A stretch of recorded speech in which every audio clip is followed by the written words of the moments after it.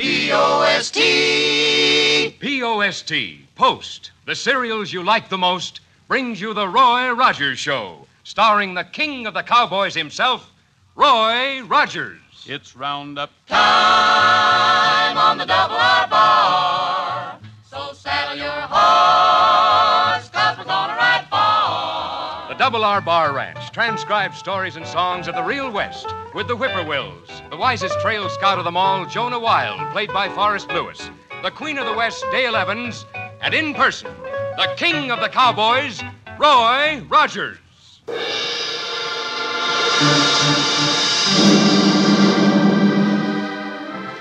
Well, howdy, folks. This is Roy Rogers. Buckaroos, I'm speaking again for Post cereals. And I'm mighty proud to do so because Post cereals are good. And you can count on anything bearing the brand name Post, so get your mom to put them on the shelf and try them as a favor to me, will you? Well, my old sidekick Jonah Wild and I were going to take a ride across country today to give my dog Bullet a workout. But that may have to be postponed because trouble has hit Paradise Valley.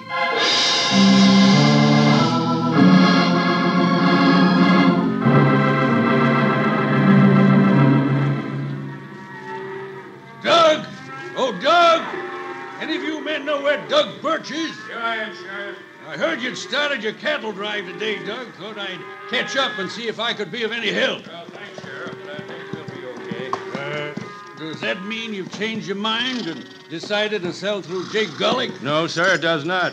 Jake Gullick is working an out-and-out skin game. Jake or nobody else is going to pay me $5 a hundred less than market price. I don't fall for the phony stories about the special service he gives, and I don't fall for threats, neither. Has Gullick threatened you? Not directly, but every other rancher who's refused to sell through Jake has had his cattle stampeded and his riders shot up. Yeah. Gullick's too smart to make an open threat, providing he is the man behind these raids. Yeah, he's the man, all right. But my boys are packing guns today, Sheriff, and they know how to use them. Good work, Doug. I'll stick with you, and if the outlaws strike this time, we may have a chance of taking them.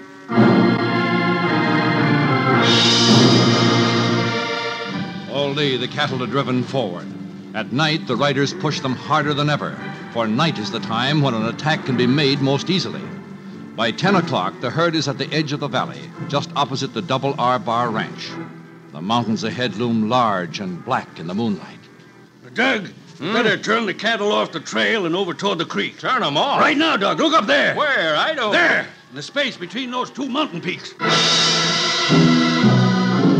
Riders, men on horseback, silhouetted in the moonlight. Dark figures. 10 of them sit motionless, looking down at the herd below. One man stands in the lead. He raises an arm silently. He puts his spurs to his horse and starts down towards the herd. The other riders follow.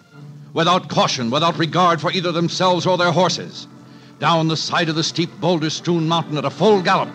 Only the sound of the flying hoofs is heard. The hoofbeats grow louder, louder, louder as the horses come nearer. They ride in on the herd.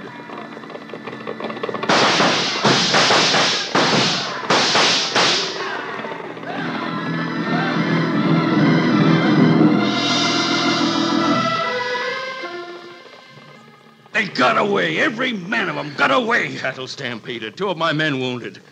Sheriff, there was just too many of them. We never had a chance. I didn't get a look at them. Even now, I couldn't swear they were Jake Gullick's riders. Yeah, there must be more to this than Jake Gullick.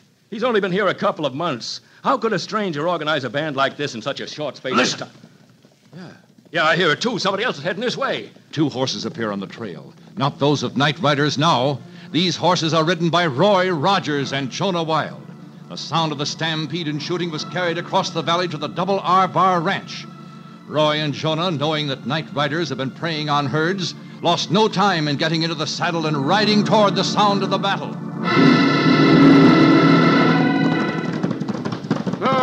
Whoa, Trigger. Whoa, Titus boy, whoa. That you, Sheriff? Roy, we're mighty glad to see you and John. Wait here, Trigger. Is this where the shooting came from? Yeah, hey, it sounded like the Indians had raised up again. It sounded like they'd raised up again. For a minute there, I forgot I'd fought in 7 8 wars since we put the red man down. It was the night riders again, Roy. They raided the cattle I was driving to Squaw Creek. Did you get a look at them, Sheriff? Roy, I'm ashamed to admit we didn't. They're too well organized. Well, Jake Gullick's been under suspicion ever since these raids started. I think it's about time somebody paid him a visit. Better be careful, Roy. You help Doug take care of his men. Jonah, we'll ride up to Mineral City. Golick is staying at Dale's hotel. We'll face him and find out once and for all whether or not he's connected with this rotten business.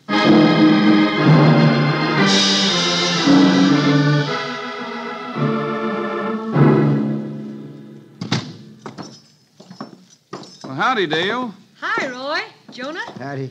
what are you two doing in town this time of night? Well, sir, we're on a forced march for the purpose of eliminating an enemy, as General Thomas Kenneth Rowe used to say. Do you know if Jake Golick is in his room, Dale?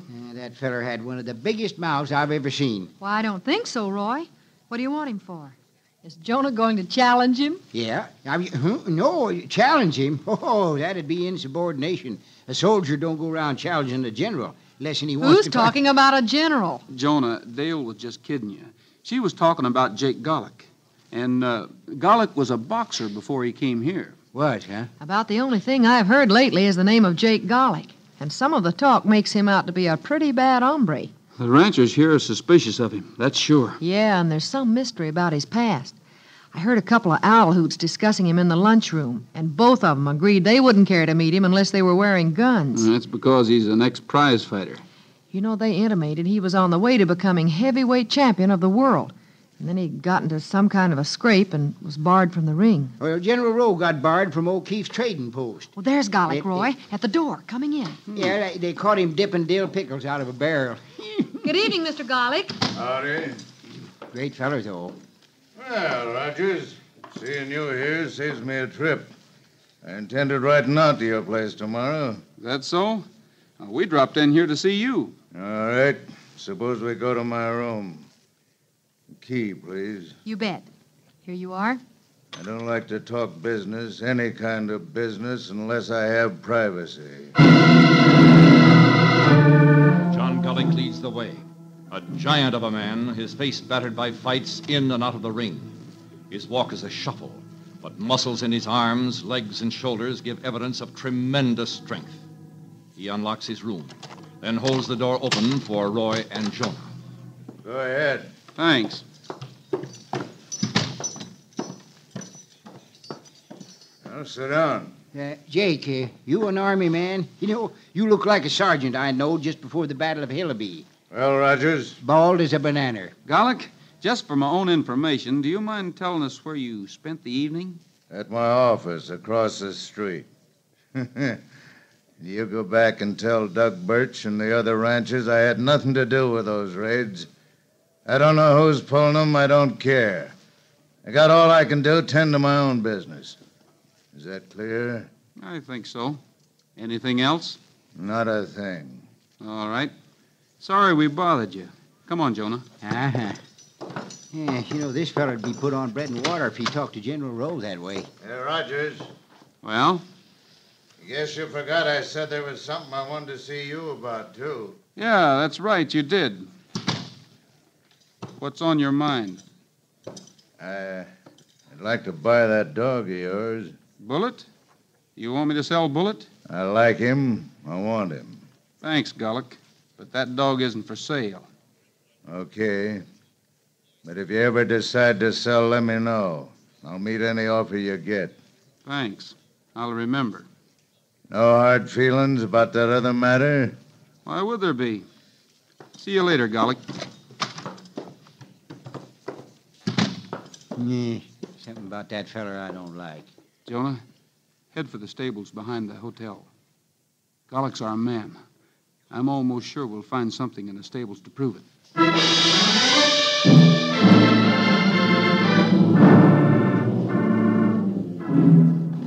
Steady, boy. Take it easy. This is Gullick's horse, Jonah. Put your hand here on his neck. Yeah. Hey, this horse been rode hard. He's all lathered up. Yeah, and Gullick told us he'd spent the evening in his office across the street.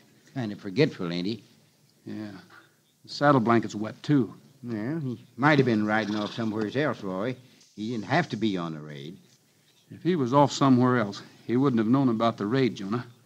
You and I, and maybe the raiders themselves, are the only ones who've come to town since it happened. Yet Gullick knows about it. He mentioned Doug Birch's name. Roy, you're a deducer. We know who we're after now for sure. All we have to do is bait the trap and catch the rattler. That shouldn't take long, but it may be dangerous.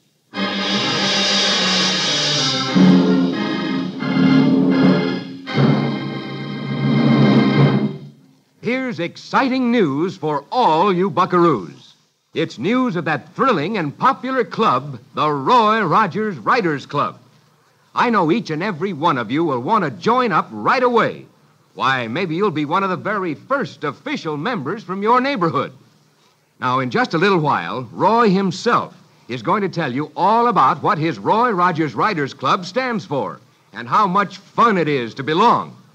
You'll find out, too, how easy it is for you to join. So, get your pencil and paper and be ready for the big news right after we hear the rest of our exciting adventure.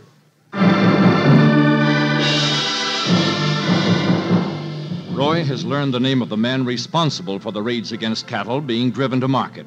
For weeks, signs have pointed to Jake Golick, a battered ex-heavyweight prize fighter who was barred from the ring and came west to set up as a cattle buyer, and who tried to force ranchers to market their cattle through him.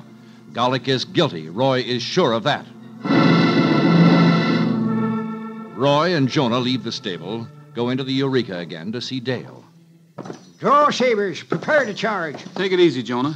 Dale, Golick lied to us, and his lies gave us the proof we needed. Yeah, we'll be celebrating the victory before the night's over.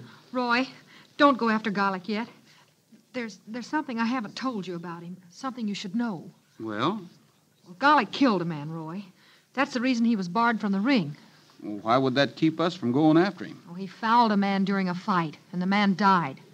Golick can hit hard enough to kill. Yeah, well, now, ain't that a situation? I'm afraid we'll have to keep our guards up then, Dale, because we can't afford to have his kind running loose.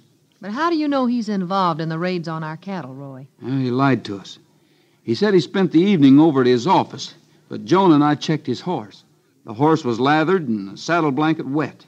Furthermore, Golick knew about tonight's raid, and there's no way he could have found out about it this soon unless he'd been there himself.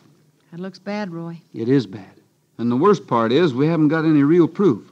We'll have to catch him red-handed on a raid if we want to make these charges stick. Well, is there anything I can do to help? Yeah. He wants to buy Bullet, so when he comes down in the morning, I'd like you to take him aside and tell him you might be able to persuade me to sell my dog. Oh, but you'll never sell Bullet. No, but I might loan him for a few days while Golick decides how much he's worth. Yeah, we're baiting the trap, you see, Dale. I say we're baiting the trap. Oh, so that's it. Roy, Bullet will do pretty much what you want him to do, won't he? Well, I'm counting on him, Dale. And, too, I'm counting on the fact that Bullet and Trigger are good friends. I kind of think we'll take Mr. Golick so fast he'll never know what happened. Dale does her part well. The next afternoon, Jake Golick appears at the Double R Bar Ranch and borrows Bullet. He takes the dog into town, stops at the Eureka to thank Dale, and Dale follows Roy's instructions on another matter. Her voice and her manner are casual, calm. I'm awfully glad Roy let you take Bullet, Mr. Golick.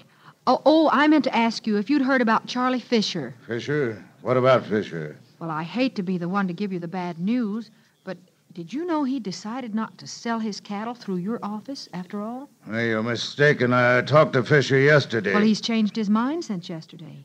He stopped by here this morning and, well, he wanted to know where he could hire riders to drive his cattle to Squaw Creek. Oh, he did, huh? Yes, he started his drive this morning.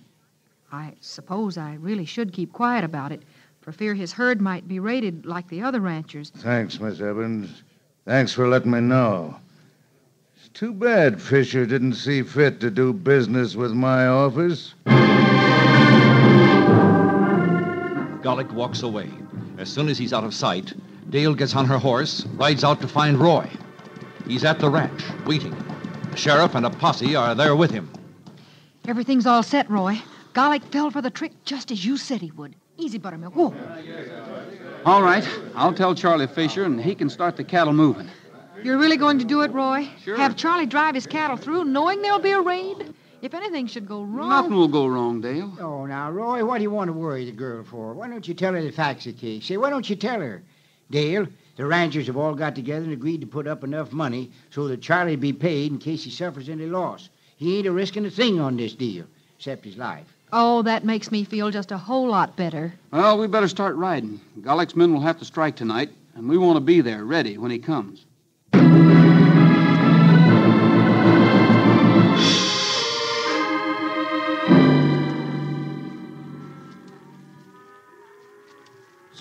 Roy? Not yet, Sheriff. Trigger's getting uneasy, though. Steady, fella. Maybe the herd's making him nervous. No, it's something more than that. Yeah, well, all I'm asking is that you let me take Jake Garlick. Now, I'll get him the way General Thomas Kenneth Rowe took Chief Wrinkled Me to the Mohegans. You'd better let us handle Garlic, Jonah. Yeah, General Rowe snuck up on the chief, and what'd you say, Sheriff? I guess the sheriff hasn't heard you fought in 7 or 8 wars, Jonah. If not, I'm the only one who hasn't. Yes. Well, General Rowe snuck up on the chief. Unarmed he was. Leastways, so the chief thought. Actual, though, the general had a saber stuck down his pant leg. So Don't you ever get tired of this, Roy? Well, I wouldn't say I say he got within 2 steps of the chief, stuck out his hand in a greeting of friendship, and then he let him Trigger have sees something now, Roy, for sure. What is it, boy? What do you see? Not General T.K. Rowe, I hope. There, crossing the divide. Straight ahead. Garlic and his band of raiders.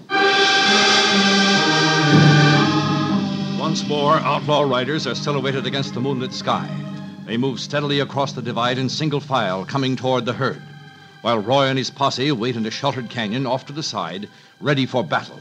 The vast, wild country might be uninhabited for all the sounds that are heard. There is none, save that made by the cattle and the signs of Trigger's uneasiness. Quiet here, fella. Maybe Trigger sees Bullet and he thinks there's something wrong because his pal is with strangers and not with you. Well, I believe this is going to work, Dale. Everything's going according to plan so far. The riders are coming nearer. They increase the speed of their horses. The atmosphere is tense, strained. Trigger, perhaps sensing that the riders are outlaws and that Bullet should not be with them, trembles in excitement, pawing the ground, tossing his head. Oh, sure. What the horse cavalry could have done with a bunch like them. Government sure went to pieces when they took away horses and left nothing but smelly trucks. Just stand quiet. Wait until they're a little nearer. Roy, that is Bullet. Yeah, he's running alongside the man in the lead. I hope that man's Garlic, but I can't tell for sure yet. He's raising his arm. Yeah, it's a signal to the others. The next few minutes will tell the story. Your men know what to do, Sheriff. The night riders are getting close to the herd, Roy. Trigger, listen to me, fella. That's Bullet out there. I want you to call him. Bring Bullet over to us, Trigger. Call to him, fella. Call him.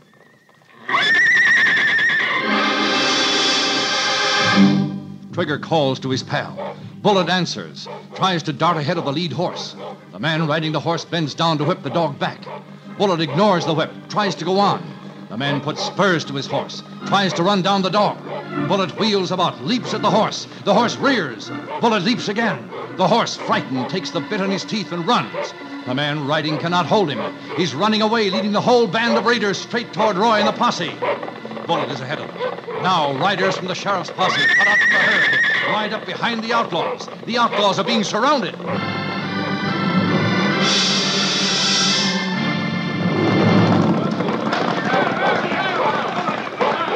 All right, pull up your horses and drop your guns. You're covered on all sides. You're surrounded. Write him down! Write him down! Bullet, it's all right. Here's Trigger. It's the law!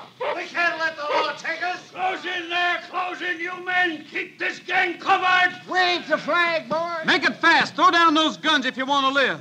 We've got some trigger-happy ranchers in this posse. All I have to do is give the word. Rogers. We'll take our medicine. Don't shoot. Not me. I'm not giving up. And you won't get me. I'm riding right through.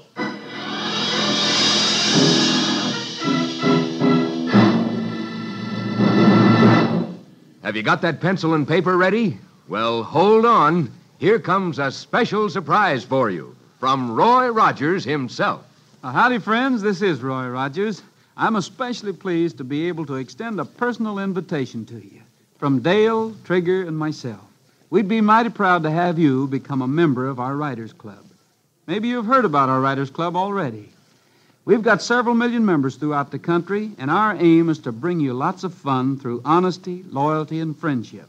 And I'm sure you'll gain a lot of fun being one of our members. Of course, you'll get a beautiful membership card entitling you to all the rights and privileges as a Writers Club member. And you'll get an official badge to wear, too. Here's the big surprise. Every single member gets a big 16-page comic book in full color. This is our official Roy Rogers Writers Club book. It's packed with adventure about Dale, Trigger, Bullet, and me. And oh, yes, you'll get a full-color autographed picture of Trigger and me. We'd be mighty proud to have you become a member, and if you'd like to be one, here are the details on how to join. Yes, friends, card, badge, comic book, and picture. All yours when you join the Roy Rogers Writers Club. And to become a member is so easy. Just take the top from one regular-sized package of any of the swell-tasting Post cereals. Mail the box top with only 10 cents and your name and address to Post, P-O-S-T, Box 7767, Chicago 77, Illinois. Now, write that down while you remember it. That's Post, Box 7767, Chicago 77, Illinois. That's all there is to it. Just one Post cereals box top, 1 dime, your name and address, and you're a member of the Roy Rogers Writers Club. Have fun. Join up today. I'm not giving up. I'm riding right through you. Let's take him, Bullet. Come on, Trigger. Bullet streaks toward Gullick, and Gullick's horse, frightened, rears. Roy follows Bullet, charging down upon Jake. Get out of here! Get out! Bullet leaps at the plunging horse. Roy is coming up on the opposite side. Gullick is doing his best to remain in his saddle, but the horse is rearing, bucking, plunging. Gullick loses his seat. Gullick is thrown to the ground. Okay, Bullet, I'll take him now. No, Roy, look out! This is between you and me, Jake. It's something I've looked forward to. Keep away, Rogers. I warned you. I killed one man. I'll kill you, too.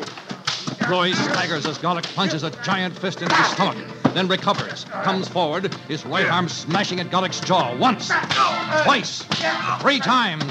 Gullick is shaken. It won't work, Rogers. I'll kill you. He comes forward again, slashing at Roy. He plants a solid, awful blow at the back of Roy's neck. Roy drops to his knees. Gullick steps forward, ready for the finish, and the finish comes. Roy leaps to his feet. His left arm whips out. Gullick is hit on the jaw. His head snaps back. Roy's right arm buries itself deep in Gullick's midsection. Once, then again. Gullick is falling backward. Roy leaps toward him, planting a left solidly in the giant boxer's jaw. Gullick is down. The killer lies on the ground, unconscious. Come over and get him, Sheriff. He's all yours. Good boy, Bullet. You helped a lot. I wanted to do the rest of it myself. Boy, that was a tough one. Are you all right? Yeah. We've got the whole crowd. The ranchers won't have any more trouble with their cattle drives. Not as far as the night riders are concerned, anyhow. Say, Jonah. Eh? I almost wish I'd let you take Gullick the way you wanted to. Yeah. Like General Rowe took Chief Wrinkle Meat, you mean? Yeah. You didn't finish telling us about that. Well, now, I think you said General Rowe put out his hand to Chief Wrinkle Meat in a gesture of friendship. Is that your friend? Yeah, well, sir, the chief spurned the hand, and he turned his back. And that caused the general to boil over. Oh, Dad, right. He got so mad he gave the chief a good old swift kick. Oh, great. Well, like I said, General Rowe had a saber down his pant leg. And when he kicked, the saber got stuck in the chief, of course. Well, that is all right. I say that was all right. But what wasn't all right was that the general couldn't get his leg down afterwards. Oh, fine. Yeah. Well, sir, the braves of the tribe surrounded him and had him halfway scalped before me and Corporal John Dumpy got there to save him. You remember I said the general lost part of his scalp. Say, sir, Sheriff, I think we'd better head these men towards town as soon as we can. I'm ready if you are, Roy. I'm ready for anything. I've just had my lesson on Indian fighting, and even marching outlaws to jail would be a nice change.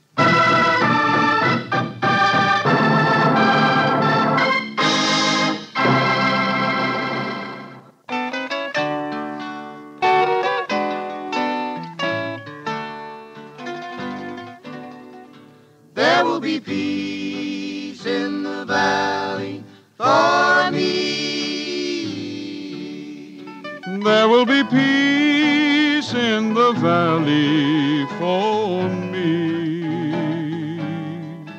There's no sadness, no sorrow, no trouble I see. There'll be peace in the valley for me. Now I'm tired and I'm weary, but I must toil on till the Lord comes and calls me away. Where the morning is bright and the Lamb is the light, and the night is as fair as the day. There will be peace in the valley for me. There will be peace in the valley for me. There's no sadness, no sorrow, no trouble I see. There'll be peace in the valley for me. There the bear will be gentle, the wolf will be tame, and the lion will lay down by the lamb. The host from the wild will be led by a child. I'll be changed from this creature that I am. There will be peace in the valley for me. There will be peace in the valley for me. There's no sadness, no sorrow, no trouble I see. There'll be peace in the valley for me.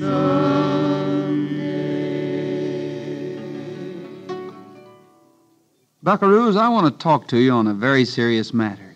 Every day when I pick up the newspaper, I read about someone being hurt or killed in an accident. Once in a while, the accident happens to friends of mine. That's when it really hurts. Be careful when you cross the streets, will you? Look both ways before you step off of the curb and be sure no cars are coming. And be careful when you're riding your bicycles, and when you're skating, be extra careful. You can have all the fun you want, but take just a minute to keep out of danger. I'll feel a lot easier if you'll promise to do that, and so will your mom and dad. Go ahead now and have fun. Just take a minute to keep out of danger, will you? That's all for now, folks. This is Roy Rogers saying to all of you from all of us, goodbye, good luck, and may the good Lord take a liking to you. See you next week. Happy trails to you until we meet again. Happy trails to you. Keep smiling until then. The Roy Rogers Show is brought to you by Post Cereals, each week at this same time, with the Whippoorwills, Forrest Lewis, Dale Evans, and the king of the cowboys himself, Roy Rogers.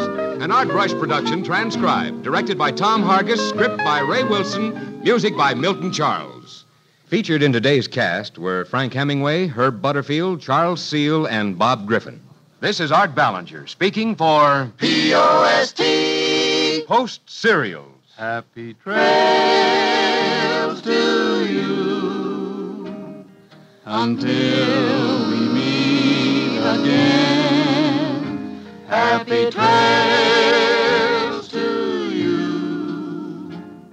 Keep smiling until then. Who cares about the clouds if we're together? Just sing a song and bring the sunny weather. Happy trails